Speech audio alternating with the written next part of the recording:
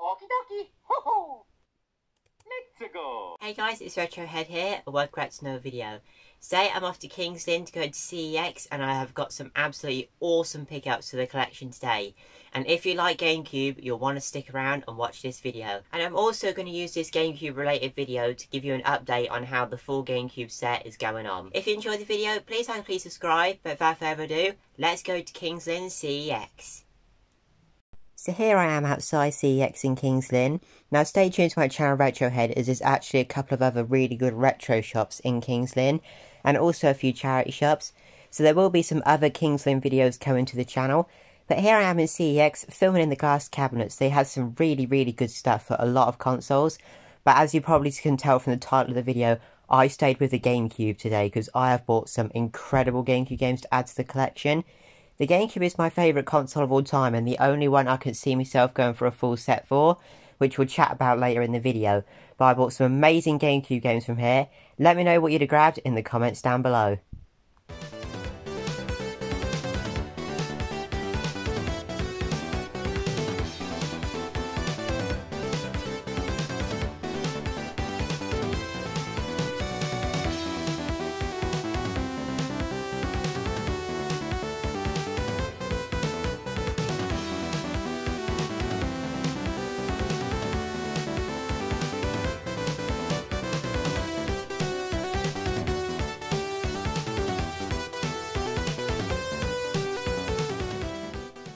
I was really impressed with their 3DS selection. You don't often see this many 3DS games. I didn't grab any today, but it was awesome to see this many in one store.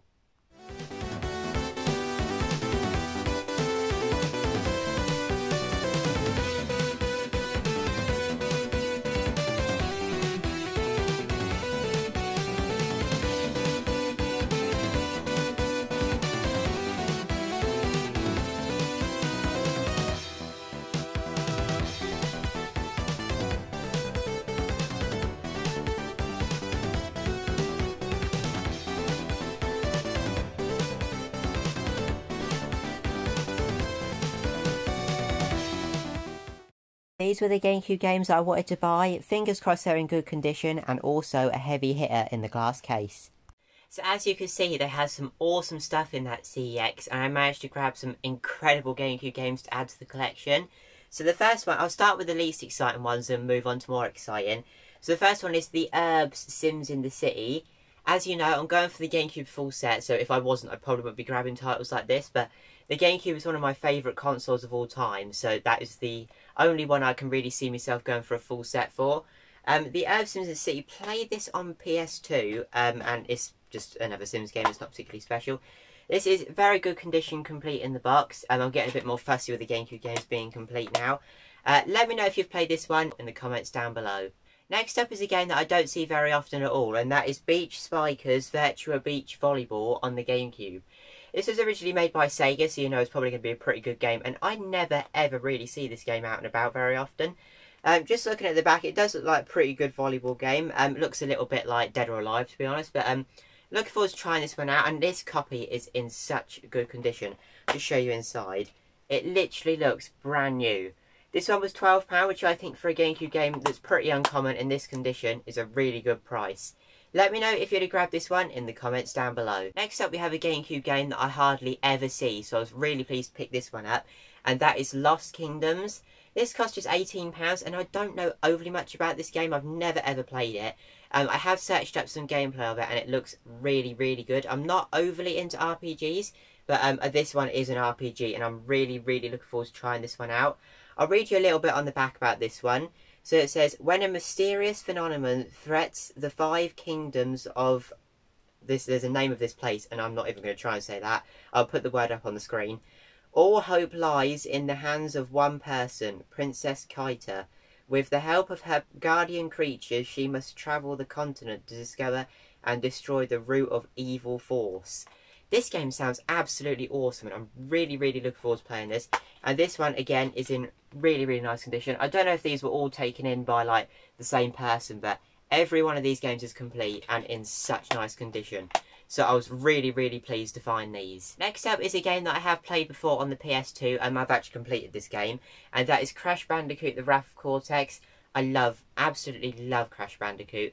I'm going for the GameCube full set, and I'm over 150 games at this point, and I haven't managed to add a Crash game to the collection yet. I think there is a couple more. I think they're both like racing ones.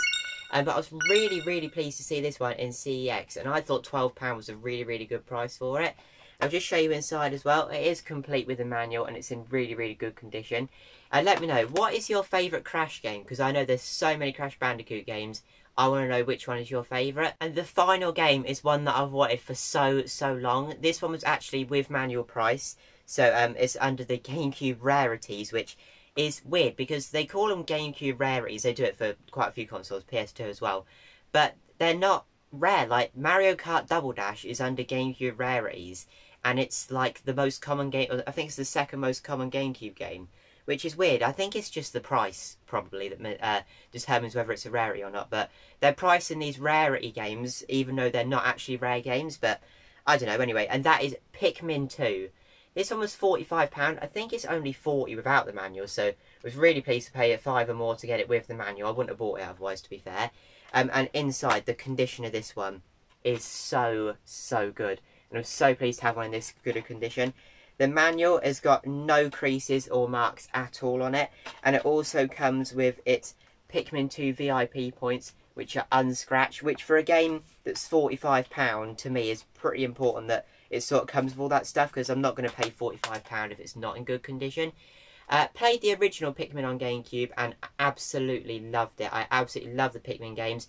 Played the Wii U and the Switch version as well. And I'm really looking forward to playing Pikmin 2. Let me know if this is a particularly good Pikmin game, because I'm so pleased to have this in the collection, and I cannot wait to try it out. So there we have it then, another 5 GameCube games going into the collection, and I'm so pleased with all of these. And this is one of these rare cases with CEX that obviously one of these was priced with manual, but the other ones weren't. But luckily, all the ones that I wanted in that CEX were complete and in really good condition, which was a really good, like really good, because you don't often get that. Some of them are missing manuals or the artwork's a bit faded, but got really lucky with CEX today. So I also wanted to use this kind of GameCube video to give you an update on my full set. So I'm doing really well, but I've never really said this on camera before. There's one game that puts me off going for the full set, and if you know anything about GameCube, you'll probably know what it is. I'll stand aside, put a screenshot in. Gadget Racers on the GameCube is like an £800 game, which is insane, and CEX never have this game in stock. And that is the only game that puts me off. I don't mind paying for these games and saving up and waiting a long time to pick them up, but £800 for Gadget Racers. And I'm going to put some gameplay in of it now. It does not look very good at all. I like my racing games, but to me, if I didn't know the price of this game, I'd say this is worth about a tenner on the GameCube. Not the price that it's warranting now, it's just absolutely crazy. That is the one game that puts me off going for the full set. Like I've already said, I don't mind spending money on these games. There's plenty of games that are £200 or £300 plus, but they actually look like good games. This Gadget Racers does not look like a very good game, and if I ever want to get it at some point, I'm going to have to pay close to £1,000 for it. But an update on the existing collection. I'm doing really well with the Mario games. All I need now is Mario Baseball and Mario Party 6 and 7 I need. I would kind of like to get them in the big box with the microphones, but if I see them for a good price without that, I don't need to have it in the box. But I'm doing really well. The only thing I haven't got yet is any Zeldas, which is a real shame. I hope to change that soon. I went to a CEX not long ago looking to buy the Wind Waker, but it didn't have the manual, and I was like, oh, so annoying. But yeah, so I need to get some more of the Zeldas, but apart from that, with the Mario's doing really well. Obviously, going for the full set means I want to get every UK PAL GameCube game, but obviously that's not going to happen for years and years. Like, that's going to be a long way off. But I want you to let me know, what sort of hidden gems are there on the GameCube, ones that I don't know or haven't got that I need to try out, because I want to play every GameCube game, would be really cool, but I know it's probably going to take 30 plus years to get the full GameCube set, but I want you to let me know, what games do I need to try out first on the GameCube? So what ones do I need to be playing, and what ones do I need to pick up next? Thanks for watching this video. If you did enjoy, please like, please subscribe, and let me know what was your favourite pickup of the day. Thanks for watching, and I'll see you all later. Bye!